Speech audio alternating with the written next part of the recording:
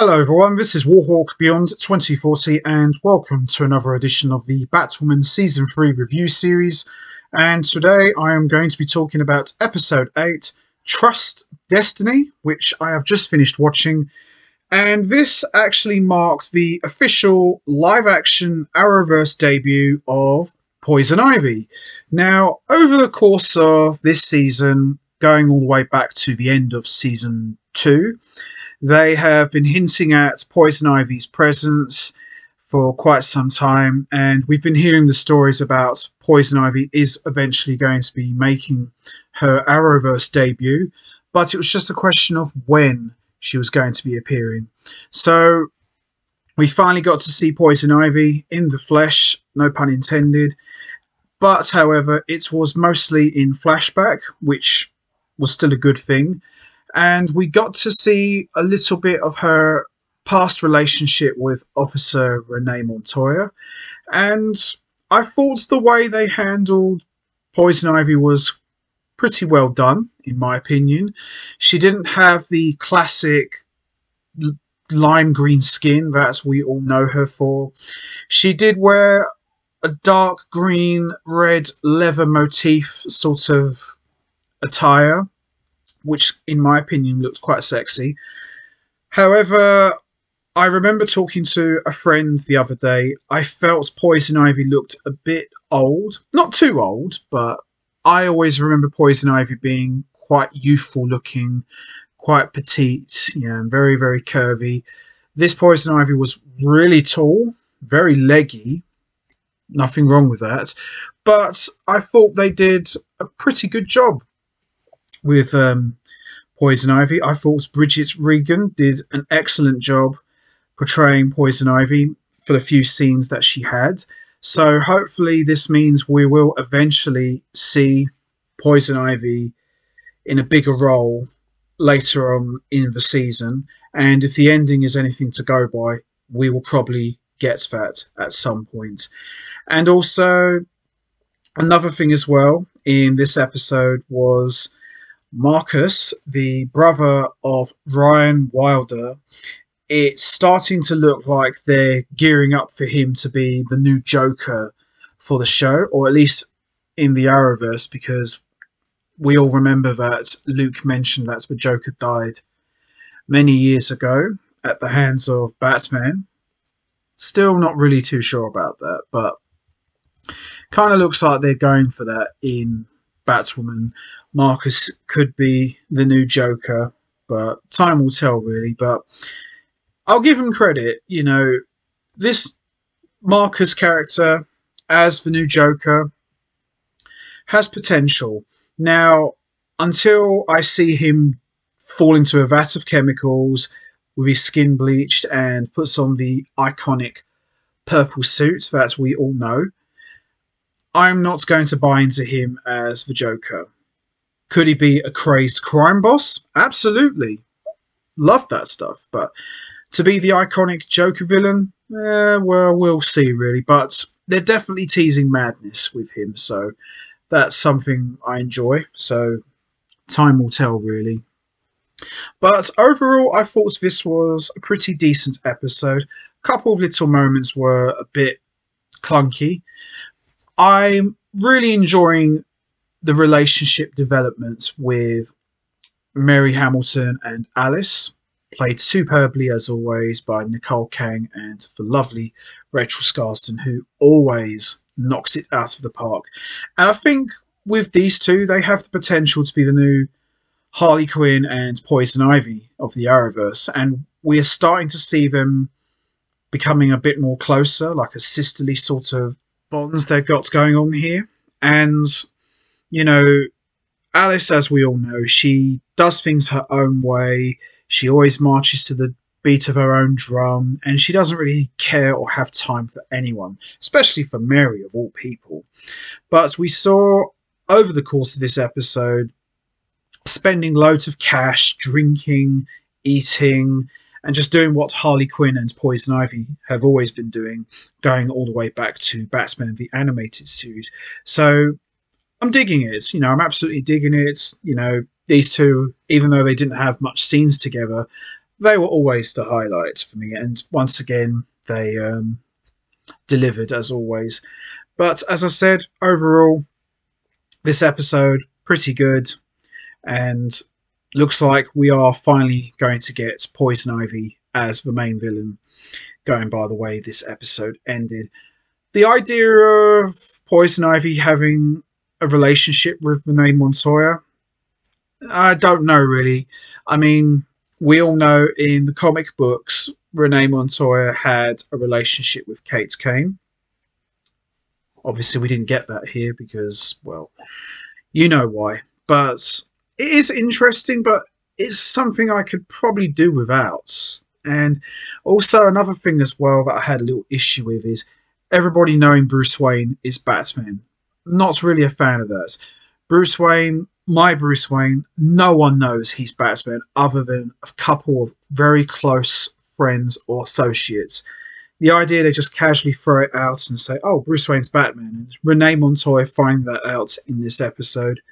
Yeah, didn't dig that much, but aside from the little issues, this was still a good, solid episode and quite enjoyable. So, with that all said, let's get straight into it. Let's talk about episode 8, Trust Destiny. So, this episode starts off with a flashback going all the way back 10 years, where we see cops are responding to Poison Ivy attacking police officers, and we see two officers, one of them being Renee Montoya, arrive on the scene and tell her to stand down.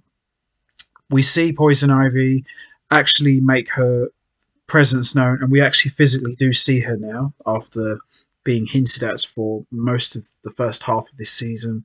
She takes out one of the officers with a thorny vine, and she shouts to Renee Montoya that she's doing this because there's someone you care about, and she asks Poison Ivy, "Why are you doing this?"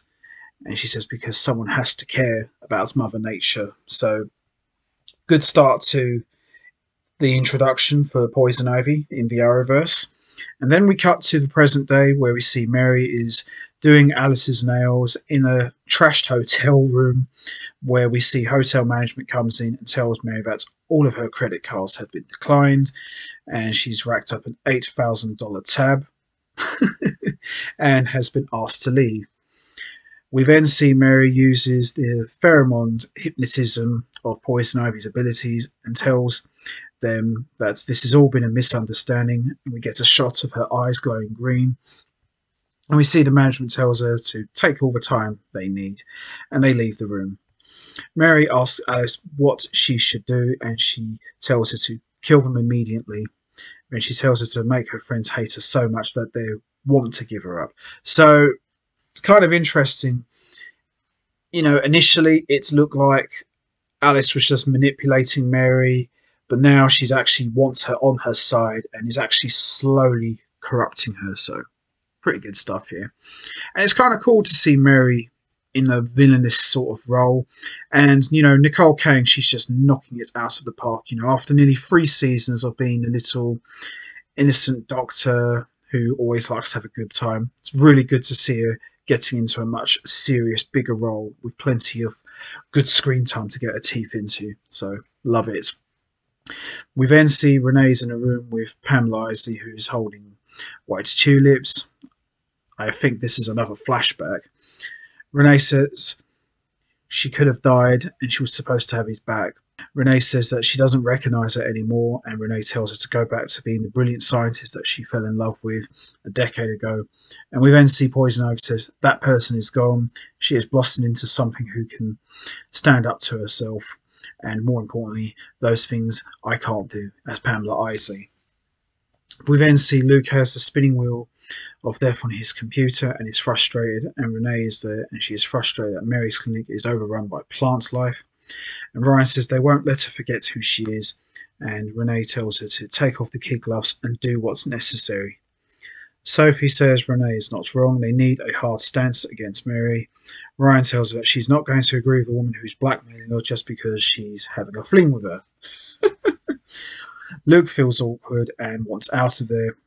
Renee says that she has sold her soul to Batman, as he knew that Batman couldn't trust Arkham to contain poison ivy, so he developed a defectation serum that will extract the ivy, but he only made one dose. Ryan says that if they were supposed to use the serum on Mary, it will dehydrate her to the point of death. Sophie says this may be the only way they could save Mary. Ryan is, of course, against it, but gives in when Luke says, I'm all in. Ryan asks Renee if she were Batman, where would I hide poison ivy? And then we see Ryan gets a call from Marcus in full Joker eccentric-like behaviour. He tells her that he is redecorating his office, and then she tells him that he should be in jail and he needs help from doctors. He tells her that a tiny part of her loves him, or she would have had him thrown in Arkham by now. And now he feels more alive than ever, and she will be hearing from him soon. And he hangs up on the phone and shouts out that, get ready, Gotham, I'm coming for all of you. Ryan goes and tells Sophie that she thinks Marcus is throwing a party at Wayne Enterprises tonight, and they're going to crash it. Oh, here we go. So we see the party as a masquerade and help Sophie and Ryan and Luke conceal their identity. And Marcus plays a game of sorts with the people who attended the party. And if they answer questions incorrectly, he zaps them with electricity. Ouch. Sophie, Renee, and Ryan make their way upstairs where the men are playing pool. They push the door open and call themselves the cleaning ladies and take them all out with pool cues and other bits of furniture as well. Nice. Very Charlie's Angels. Meanwhile, Mary arrives at the party in full poison ivy mode and walks straight up to Marcus, and he tells her that her friends no longer live here. We then see the ladies are going over some of Bruce Wayne's old notes, and Renee tells Ryan that what happened to Pam, what happened to Mary, wasn't a fair fight. We then see Pam is packing her bags in another flashback where Renee asks her if she knows anything about the break-in at Gotham Dam. Pam says that she wants to save Gotham from being a toxic waste dump, and she wants her to support her while she does it. Pam tells her that she wants her, but she needs to trust what she is doing is the right thing. And Renee says, this tulip is for you, and Pam says, what's this for? And we see Renee stab her with the serum and says, for forgiveness. And Pam falls down to the ground as we see her slowly vegetate. Ugh. They think that Pam is in the tunnels under the Batcave. Renee suits up to try and narrow in on the heartbeat, and we see Ryan in her Batsuit go after Pam's heartbeat, and she contacts Luke and tells him that they believe that they found poison ivy somewhere in the lower tunnels of the Batcave. We then see Mary is dancing with Marcus and tells him that maybe he wants to take revenge on Ryan on her behalf.